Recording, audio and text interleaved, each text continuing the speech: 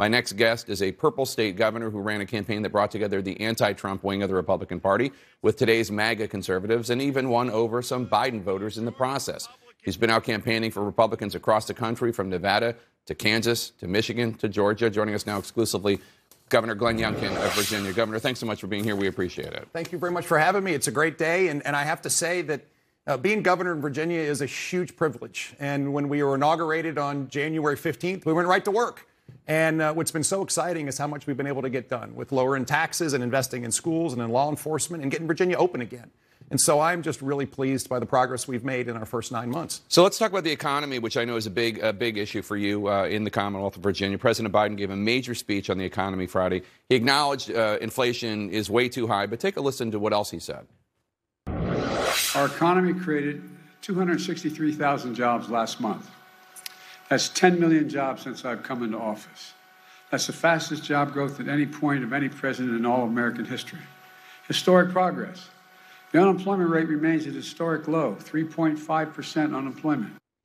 Now, yes, inflation is at an all-time high, but unemployment is low, job creation is high, wage growth is high, and President Biden says that those parts of the economy are helping the middle class. Is that right? Do you agree? Well, I agree that getting people back to work is critically important. But the reality is we didn't have to be here where we've got this challenged economy. I mean, decisions were made in early days of the Biden administration to give up our energy independence. Decisions were made in order to encourage people to stay home and keep the economy closed. And in fact, one of the biggest challenges we have today is labor participation. And we see labor participation down across the country. It's one of the big challenges in Virginia. We used to have nearly 67% labor participation. Now we're down at 63 and change. And that's a couple 100,000 workers that have just disappeared. And we need them back. And one of the issues that we see is that unemployment is low because these folks are not participating. And so we've got to get this economy moving in a way that reestablishes our energy independence, pulls people back into the workforce, and just recognizes until we do those two things, we're going to have a lot of challenge addressing inflation. So let's talk about what you would do to bring down inflation and to bring up worker participation without increasing joblessness. You have a background in business, obviously, at the Carlyle Group. Friday's jobs report showed the economy is slowing, but it's still strong, which makes it likely that the Fed, the Federal Reserve, is going to hike interest rates even further to try to get inflation under control. Would you support those Fed rate hikes? Well, I repeat, we don't have to be here. We shouldn't have to. But be we here. are. But we are. And yeah. But I think we have to remember that we got here because of bad policy decisions. And of course, the reality is the Fed has very blunt instruments, which is to raise rates and to shrink its balance sheet. And when Virginians and Americans are seeing inflation go through the roof and cost of living skyrocket and grocery prices and utility bills and, oh, by the way, cost of university tuitions and everything else they're seeing, we've got to find a way to reestablish low energy prices, high labor participation. And in fact, I don't think that the Fed needs to go as far as looks like it may go. And to me, this is a moment where, yes, the Fed needed to raise rates, but now we've got to focus on reestablishing our energy independence and bringing energy prices down. That is a supply issue. And we've got to get labor back into the workforce. And that's the kind of things we're doing in Virginia. I announced an energy plan this week, which is all of the above. Yeah, I want to talk about that. We got to embrace all of it. And oh, by the way, we've got 95,000 people come back into the workforce, but we need more. And so we have a massive, massive workforce issue underway that we're going to try to get people back into the workforce, retrained, and get them off the sidelines. This is what we need to do in order to bring inflation down and have a soft landing, not a hard one. So let's talk about the energy plan, because you just released it this week. It scales back Virginia's wind and solar energy emphasis, instead focuses on nuclear power, economic competition. But I wonder if the events in your first year as governor, the more intense hurricanes, which scientists say they're more intense because of climate change, the war in Ukraine, and this week's OPEC decision making the insecurity of where we get our fuel from highlighted. Doesn't that suggest that we should be leaning into more green energy, not less? Well, to be clear, what I've called for is an all of the above. And in fact, it's not reducing an emphasis on renewables, wind and solar. It's correcting an error that was made in the previous administration's energy plan, which was to exclude everything else. And so we need to, yes, move forward with wind and solar. We need to move forward with carbon capture and natural gas. We need to move forward with nuclear. And one of the things that I believe is that we have a great opportunity in Virginia to lead the nation in the development of small modular reactors in nuclear in order to provide baseload power that's clean and reliable and affordable. And this is why common sense has to come back into this equation, which is we can't evacuate one of our strengths, which is the fact that we innovate in America. And we can, in fact, find a way that natural gas can continue to be a huge part of our overall power stack. We can innovate across nuclear, and we can embrace renewables like wind and solar. But we're going to have to adopt all of them in order to get where we want to be, which is reliable, affordable, and a clean power stack. Let's talk to one of the key issues that helped get you elected, education, because you have this new policy for transgender students in Virginia that requires that a student's bathrooms and sports teams should be based on that student's sex assigned at birth, not how their gender identity. Now, your policy's first two key guiding principles are, quote, parents have the right to make decisions with respect to their children, and, quote, schools shall respect parents' values and beliefs. But I wonder if, I don't understand how a one-size-fits-all ruling for all of Virginia follows those guidelines of parents have the right to make decisions and schools shall respect parents. Because I imagine in a school in rural Southwest Virginia, they might look at this issue quite differently than across the river in Arlington.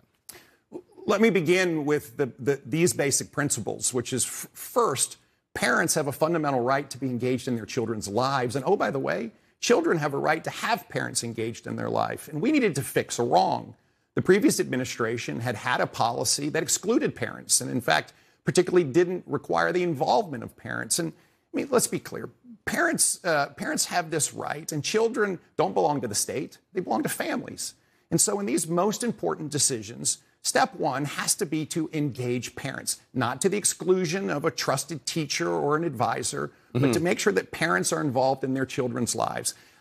This is not controversial. And I just think the idea that we're going to have policies that exclude parents from their children's lives is something that I have been going to work on since day one. We campaigned on it. We empowered parents to make decisions with regards to masking in Virginia.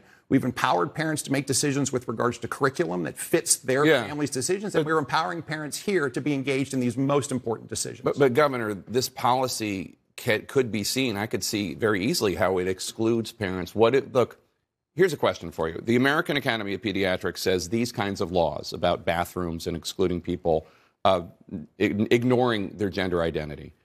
They say, the American Academy of Pediatrics says these kind of laws can increase the risk of depression, anxiety, and even suicide among transgender youth. Did you talk to any transgender youth when coming up with this policy? Yes, so we've had lots of interactions across the administration. And let me just back up. What we're not saying is that there's no accommodation. What we're saying is parents have to be engaged in that decision. And if a child and their parent, along with administrators and teachers, choose to have accommodations for that child, they'll be granted.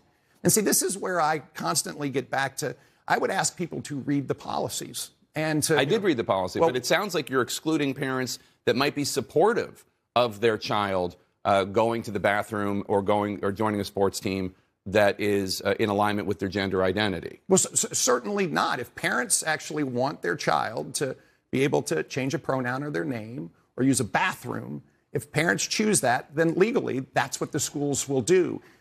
With regards to sports teams, this is a different issue. And I do believe that it's unfair for girls to have biological boys play sports with biological girls. There are sports with segregated sexes for those sports, and those sports should be honored that way. And there are sports where they're not segregated, where in fact both sexes get to play at the same time. Again, there's a common sense approach here to this, and I do think we have to respect girls as well here. Our policies were written in order to respect the dignity of all children, their safety, and their confidentiality. We're in a 30-day comment period, and then we're going to finalize these, and then I expect the school districts to adopt something consistent with them. Let's turn to abortion, because obviously the Supreme Court decision has kicked this back to the states, back to the Commonwealth of Virginia. You're supporting the 15-week abortion ban in Virginia after the Supreme Court struck down Roe v. Wade. I know you're trying to be pragmatic because you think that that's what the State House, you think you could probably get it through. But you also have vowed to, quote, take every action I can to protect life, unquote. So if a 6-week abortion ban came to your desk, would you sign it?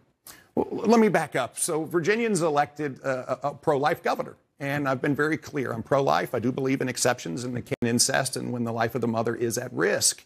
And in this case, where Virginia was just 22 months ago, was debating on our General Assembly floor that, in fact, abortion should be extended all the way up through and including childbirth and paid for with taxpayer money. And I've said all along that I disagree with this, and that is extreme. That is really extreme. And so when the Supreme Court issued their final ruling, we felt that a good place for Virginia to land, which was saving lives, because that's what Virginians have said. We would like fewer abortions as opposed to more, is getting our leading legislators together and coming up with a compromise bill. As governor, this is progress, and this is a place that I would hope that they can deliver a bill on my desk in January that I can sign that would, in fact, recognize a 15-week limit where a child can feel pain. I mean, this is when a child can feel pain, and we should, in fact, recognize that. And I hope they bring me a 15-week At 15 weeks? Yeah. So, but if they brought a 6-week one, you would support it? Well, they're not going to bring a 6-week bill. I mean, hypotheticals are actually just hypotheticals. I do believe... Well, it's a principle. I mean, the principle of that you believe abortion should not be legal except for rape, incest, and the life of the mother. And I've been very clear on this. Right. So I'm just saying, so a 0 week you would support too. But practically, as the governor of Virginia, I think that we can, in fact, find our way to a 15-week bill, and I sure hope that legislators can bring it to me because I would sign it. So you're very popular on the campaign trail right now. Lots of governors, Republican governors, and candidates bringing you in. You're headed to Arizona to campaign for Republican gubernatorial candidate Kari Lake, who has repeatedly denied the fact that you accept that Joe Biden was lawfully, legally, and legitimately elected in 2020. Kari Lake has also said if she had been governor, she would not have certified the election, unlike Governor Ducey, your contemporary right now, Republican. Congresswoman Liz Cheney takes issue with you supporting Kari Lake. Take a listen. Governor Youngkin in Virginia is doing a good job. I think that he's demonstrated that he's somebody who has not bought into the toxin of Donald Trump. But he campaigned recently for Kari Lake, who's an election denier, who is dangerous. And that's the kind of thing we cannot see in our party. And you haven't gone to Arizona yet, but you were about to. But what's your response? Because I do think that there are a lot of reasonable, pragmatic, fact-based Republicans who are disappointed that you're doing this. In order for us to press forward in the Republican Party, we, in fact, need to do that. Look forward, not backwards. And what I found in Virginia was that we could bring together forever Trumpers and never Trumpers and libertarians and Tea Party members. And, oh, by the way, lots of independents and lots of Democrats.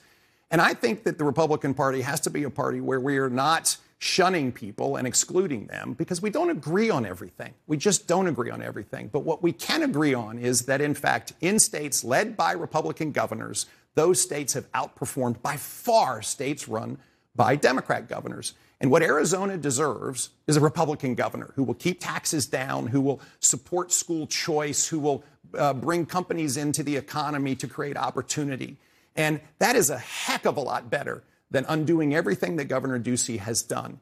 And therefore, as I have supported a handful of candidates and campaigned with them, what I find is the same issues everywhere we go, is that Virginians and Americans are worried about the cost of living that is running away from them, making ends meet, safety in their community, and they're worried about education. And these are Republican values with common sense solutions that I think Americans want and Arizonans. But that's why they're going to be much better off with Kari Lake. And until recently, I thought that standing up for democracy and the rule of law and election integrity was also a Republican value. This isn't a disagreement over tax policy. This woman doesn't believe in legitimate elections. She says that she wouldn't have certified for the election for Joe Biden, which is nothing that you would do, and it's nothing that the current Republican governor did. This isn't just about like, oh, we have a disagreement on education. This is about democracy. Well, let me just step back. First of all, this is not about January 6th, right? January 6th was an abomination. And in fact, anybody who committed violence on January 6th and broke the law should be held fully accountable. This is about making sure that we understand that there is distrust in the election process. Let's just be clear. And, oh, by the way, that distrust was expressed by Democrats in 2000 and 2016. I ran against an election denier. But this is different. But this was an effort by the President of the United States to to undo the election. It's not just rhetoric or a vote here and there. It was an action. You know this. It was an effort by Donald Trump to hold on to power. What I do know is that we have questions about the election process, and what we've done in Virginia is go to work in order to shore up our election process. And people should trust our election process in Virginia. We passed legislation, I certified machines, and I would hope that Kari Lake, when she's governor, because I think they'll elect her governor, will do the exact same thing, which is to do what Florida did after the Hanging Chad incident, to do what we've done in Virginia, which is to invest in the process to secure confidence in it. This is about future confidence in an election process.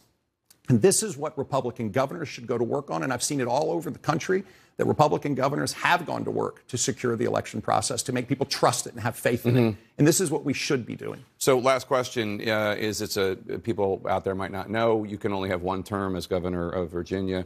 After that, White House run? Oh, goodness. I am so focused right now on being the best governor in Virginia that I can possibly be.